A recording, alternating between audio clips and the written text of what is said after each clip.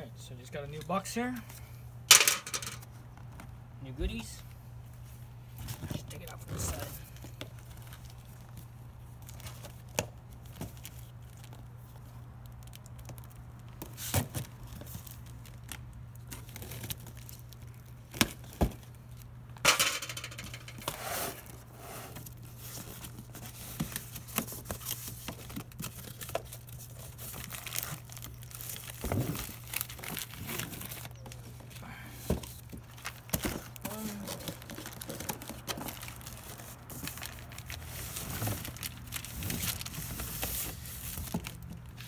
Two. So,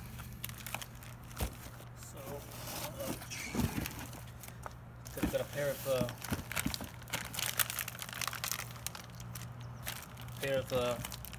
what is it?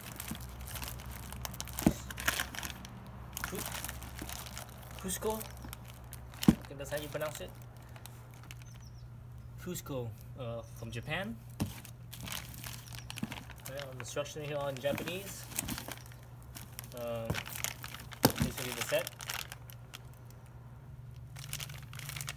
Wow, it feels heavy.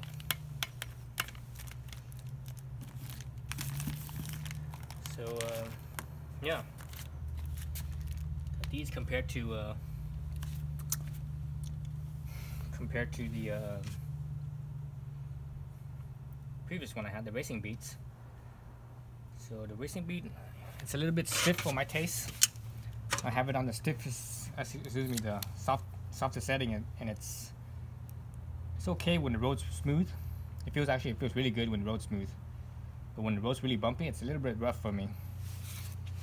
So I got something that's a little bit less stiff, smaller diameter. But it's kind of hard to calculate because stiffness comes from material used. So what type of material it is, these things are steel, but we don't know what. I don't know what type of steel it is. I don't know. Like for example, when you look at flying Miata's sway bars, they actually tell you what type of steel it is. It's 4130, so that's chromoly. So I have no idea what kind of steel this is. I mean, sway bars are basically like they're like kind of like springs basically. So they probably use some kind of steel that's hard enough to be spring-like. So it definitely wouldn't be mild steel, for example. If it was, it would deform and it stays deformed. So it's something else.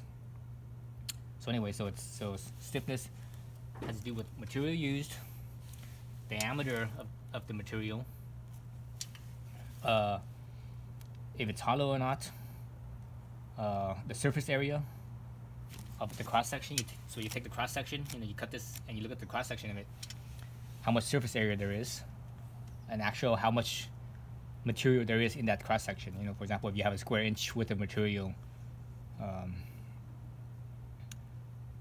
let's say you have a solid piece that's a square inch, and you have to say of whatever material, and you have the same material, but you hollow it out, but the cross section is still a square inch.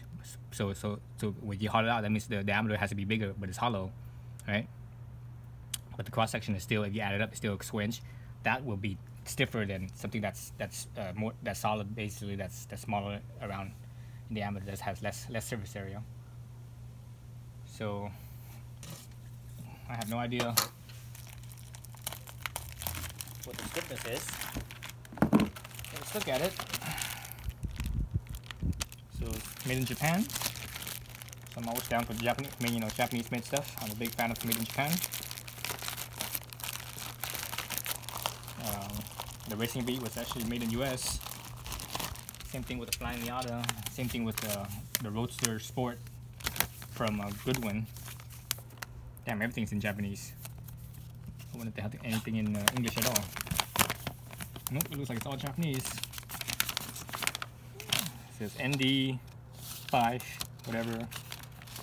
I'm not sure if that refers to Miata or not, or the ND Miata or not. So let's see if I could see any actual numbers that I can look at. Nope, they just tell you how to install it. Geez, this is as bad as this installation instruction is as bad as the OEM the Mazda instruction. Maybe even worse. This one you have to they tell you to take off the front bumper. The Mazda one they tell you to take off, lower the subframe. You don't need to do any of that. Yep, this one they say it too. Lower the subframe. Yeah, you don't need to do any of that. That's a waste of time. Too much effort and waste of time. Okay, so that's the front. The rear.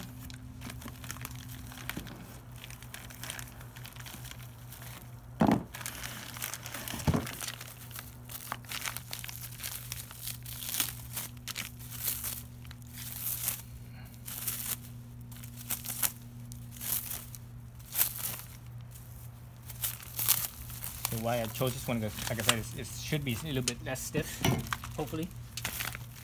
The Racing Beat one says, the front is 3.4 times stiffer and the rear is 3.7 times stiffer. So I'm assuming that's at the maximum setting. I have no idea what the minimum setting is. This one, I think they say it's only like 150 to 200% stiffer. So basically, you're looking at 1.5 to 2 times stiffer. So that's cool. And the other cool thing I like about this is that it uses greaseless bushings, so you don't have to grease it. You don't have to worry about greasing it. The greasing is kind of a pain in the butt.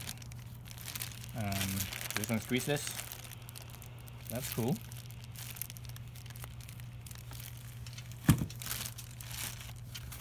Okay, the rear instructions. Probably it's also installation instructions, is my guess.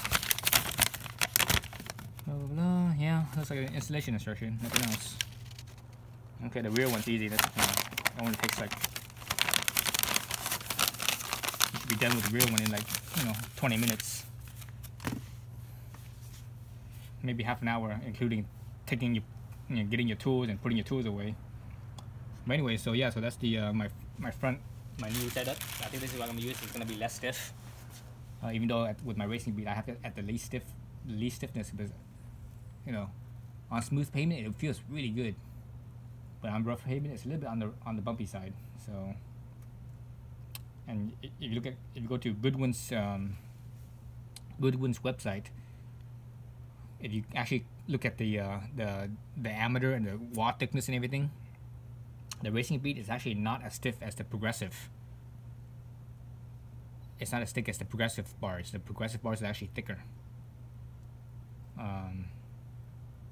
The watt thickness is actually thicker, so the Progressive bars is actually stiffer than Racing Beat. But if you look at the Roadster Sport bar, that one I'm not sure. It might be less stiff. It might be more. I'm not too sure, because that one the front bar is actually smaller diameter than the Racing Beat, but the front bar is thicker wall than the Racing Beats. So it's kind of a mixed bag. So I'm not sure. And we don't know what type of material they're using either. And on the rear for the Racing Beat, it's a 16 millimeter, but it's hollow, whereas everyone else uses a solid 16 millimeter. So the solid 16 millimeter is going to be stiffer because it's the outside diameter is the same. So that means the one with more so basically the one that's solid has more material at the cross section, so it's going to be stiffer than the hollow one because there's less material.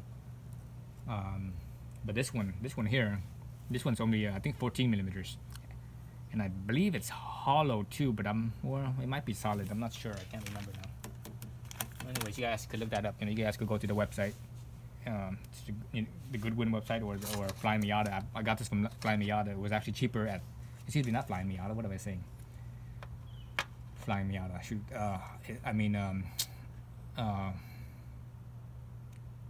Miata Speed. I got it from Miata Speed out of Fremont, so they're actually cheaper. The front bar I think it's about the same price.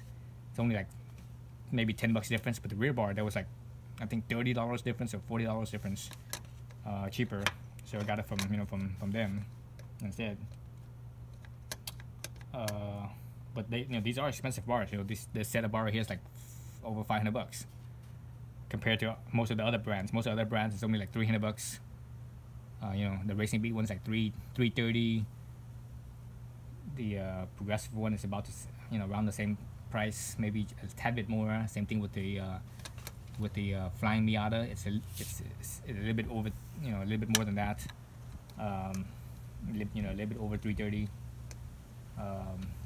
The only one that's really cheap is the the Goodwin Racing Roadster Sport. That one is actually it's about the same price, but but it's on sale for like I think only 200 and something, $230. So it's like $100 cheaper, but they don't have any in stock. So once it goes back in stock, I don't know if it's gonna be still the same sale price or it's gonna be a different price. But anyways, everything else, I think everything else is stiffer than this. I think this is the least stiffest of them, just because smaller diameter. So anyway, so that's my unboxing and why I bought these and why I'm not keeping the Racing Beat. All right, thanks for watching.